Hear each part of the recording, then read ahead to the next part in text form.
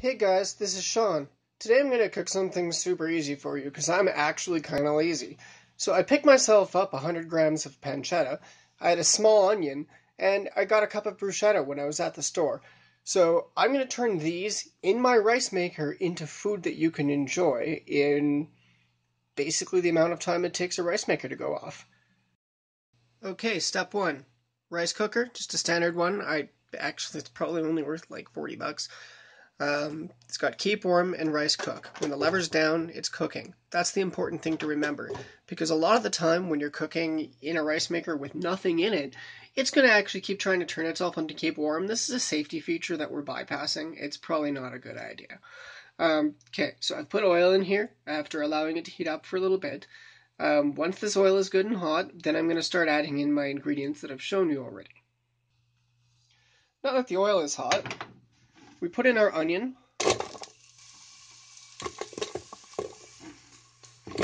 as well as our pancetta.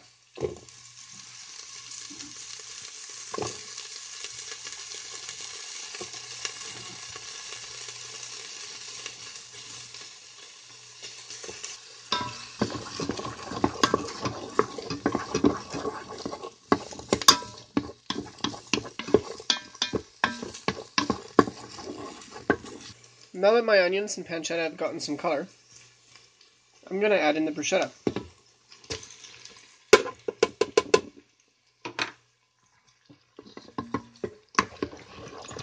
I just picked up a small package, a cup worth.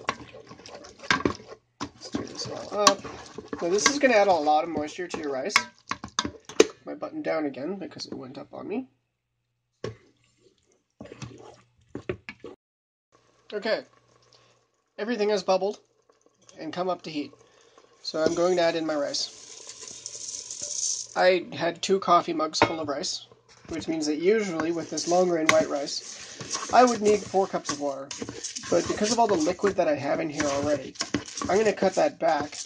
I'm going to add about 1 3/4 cups water for every cup of rice that I have in there. So 2 6/4, 3.5 cups of water. Yes, I mathed there. You heard that. Could turn on the light for you.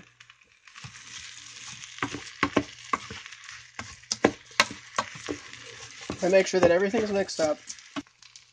I've cooked the rice and stirred it together until everything is well blended and mixed, as you can see. Now I'm going to add in the water.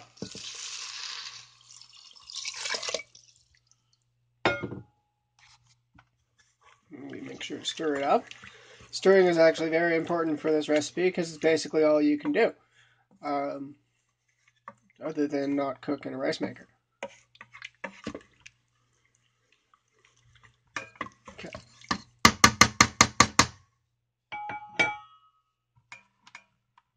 I close the lid on my rice maker. And I turn it on.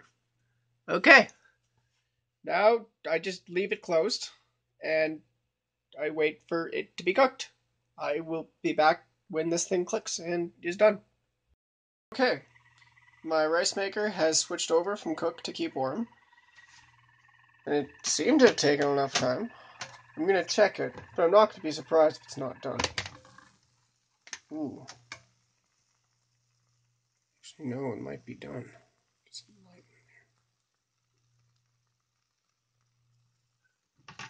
in there. Okay. Oh wow, no, that is done. Sweet.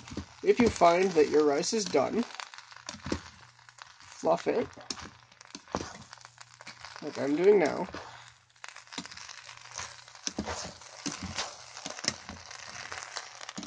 It's much easier if you have 2 hands available.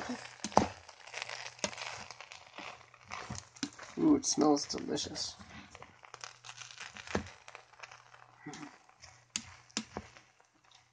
Okay.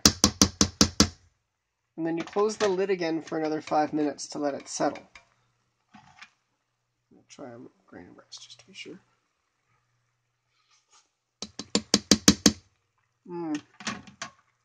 Oh, it's delicious. Okay, now I need to set a timer for 5 minutes and then I get to serve. 5 minutes has passed and our food is ready. Time to scoop her up.